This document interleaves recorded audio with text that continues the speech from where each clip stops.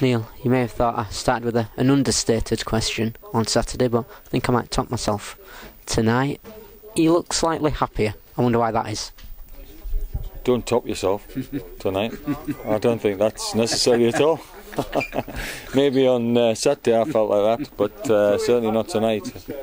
It was a perfect response from Saturday, and it's all credit to the players because they've had to deal with the disappointment, long journey back, and like I say, back to work for our players on Monday, Tuesday, but then they've come in tonight and they've put in a fantastic performance. You also said on Saturday that it might take a while to get over that result at Forest Green, but to do it within a couple of nights, it's quite remarkable. Yeah, I mean, when you come off the pitch on the Saturday, you really think that, is this going to affect us? I mean, you have to, because it's to get so close against a big team in a well-fancied team. It does knock the stuffing out of you, but you've got to get on with it, because if you let results, when they go against you and you dwell on them, you find that they end in a run of bad results and suddenly you start to struggle. So it was a perfect response, and as I say, delighted with the performance tonight. Perfect response. First half, 3 goals in an opening 32-minute spell. It just speaks volumes. Yes, I thought they started well from the kick-off, were positive, passed the ball well tonight, had a threat going forward, and we defended well. They didn't have clear-cut chances, especially in the first half. They never really got near the goal. So it was a really good performance, and I was proud of the players on Saturday. I thought they worked exceptionally hard. They were a credit to the club. Just got that bit of luck that deserted them at the end. But certainly tonight they've got everything that they deserve. You mentioned that start got off to a great start, and Marcus Carver with his first goal for the club.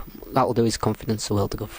Yeah, like I've said, I think it's very, very difficult for any player who's playing up front on his own, and you're playing against his first 2 games have been Barnet and Forest Green, where we've not had a lot of possession, so you don't get a lot of balls where you're sort of attacking. You've got to hold the ball up. You're doing a lot of closing down, a lot of working, which is very unselfish, but he's been willing to do that, and he's got his reward tonight with a goal.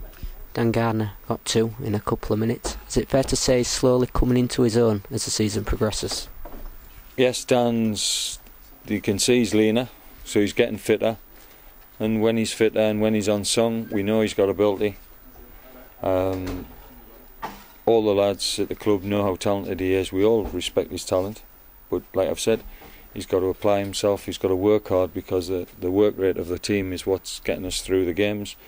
And if he complements his undoubted talent with his work rate, then we've got a player who can be a big player for us in this league. There was some great interplay between him and Scott McManus, especially in the second half, which resulted in a chance where Gardner hit the post.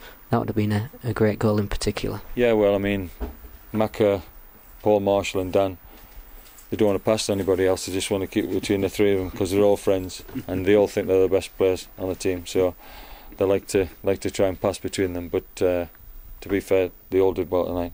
Just a word on Paul Marshall. It must have been difficult to him, especially after Louis Maynard and Matty Pearson done so well in those positions. But he was very solid tonight when he came in. Well, no, I must say I thought he was excellent tonight. He did exactly what I wanted, but he passed the ball well, but he worked hard. He worked exceptionally hard, and he knows that if he's going to play, he has to work like he did tonight.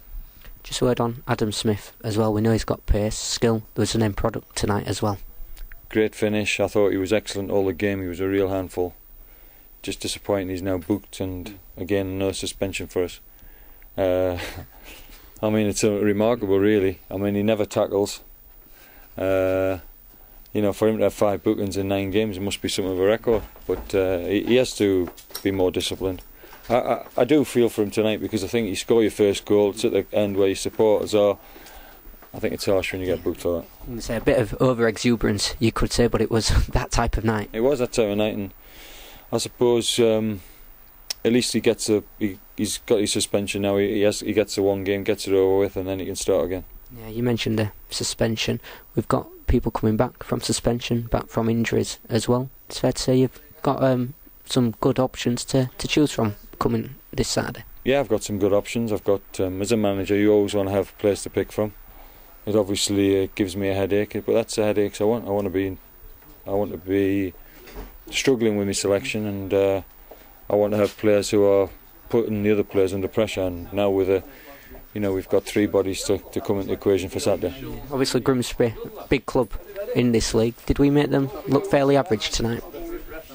Well, I think, I'd like to think it's very hard when you're for a part-time team to get any credit in this league, but I'd like to think that Grimsby give us credit because we played really well tonight and we deserved to win, and I don't think you can say anything else. We were better than them on the night and we deserved to win.